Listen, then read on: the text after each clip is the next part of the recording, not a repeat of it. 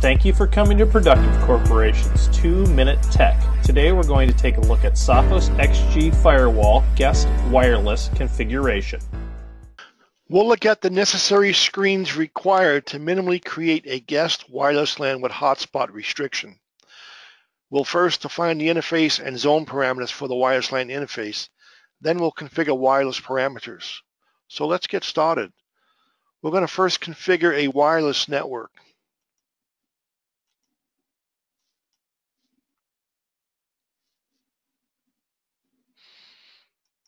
Let's go add a network.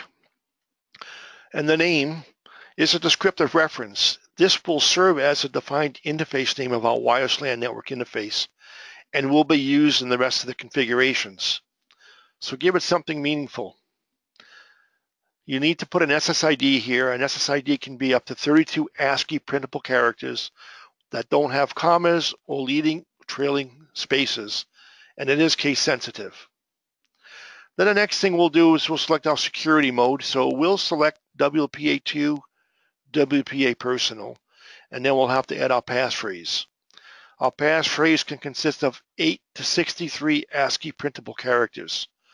For a list of printable characters, see Wikipedia. Next thing we're going to do is add our IP address, and this will be the IP interface for this network. Then we'll go down to advanced settings here, and we're going to change our encryption, and we're going to go to AES Secure. That's because our Sophos APs and our equipment do support AES. And we'll leave the frequency band at both 2.4 and 5. However, you can select one or the other as an option. You can also make it a time-based access and configure for client isolation. But we're going to select the defaults for now. The next thing we're going to do is we're going to configure DHCP.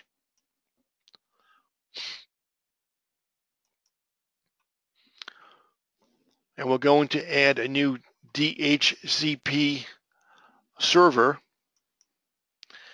Now, our DHCP functionality can be IPv4 or IPv6. So we configure one or the other or both if you'd like. So the first thing we'll do is descriptive name here. The interface will be the wireless LAN network interface that we created earlier. Then we're going to put in our start and stop or our IP address range for the DHCP addresses. Use a mask according to the IP address you've selected. And then we're going to use the interface IP as the gateway. Then we're going to come down here and we're going to configure DNS server. And we're going to put in a couple of external DNS servers. This is for internet access. Now the next thing we're going to do is we're going to add our access points to the network. So let's do that.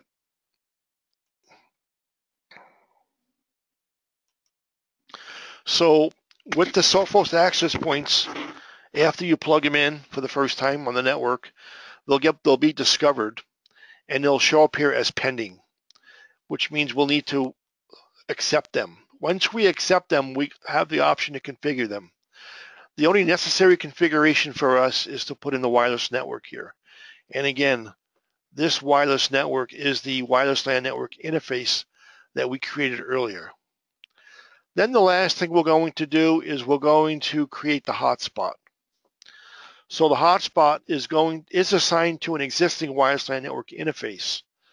All the wireless clients using this interface will be restricted by the hotspot. Therefore, the role of the hotspot is to authenticate internet access. And we're going to use a password of the day hotspot type to authenticate our guest users. So we're going to add, and the name is descriptive up here at the top. And the interface, again, is going to be the wireless LAN network interface that you created earlier. The hotspot type is going to be password of the day. This is the easiest hotspot type to configure because the only requirements are to configure what time the password gets created by the firewall and who gets that password. So you'll add your user's email addresses here that you want to deliver that password to. And then it's up to them how they deliver that password over to the guest. The other thing that we'll want to configure in here is the redirect to URL after login. You could send them to your home page or not. It's up to you what you want to do there. So essentially, that's our required configuration. What happens now? Well, the guest user will select an SSID and public password to authenticate to the guest wireless LAN network. At that point, they will receive a hotspot pop-up panel where they will enter the password of the day, which has been provided to them. After successful authentication to the hotspot, then they will be redirected to the pre-configured URL you configured.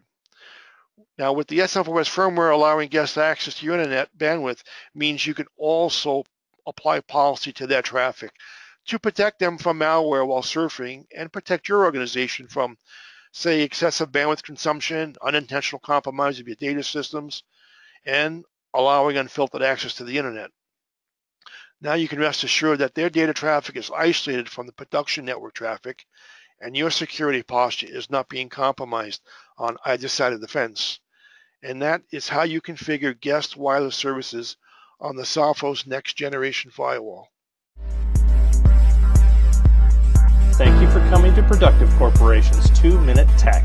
If you need additional product information, configuration, or implementation services, please contact us at help@productivecorp.com, 800-726-4099. We are here to help.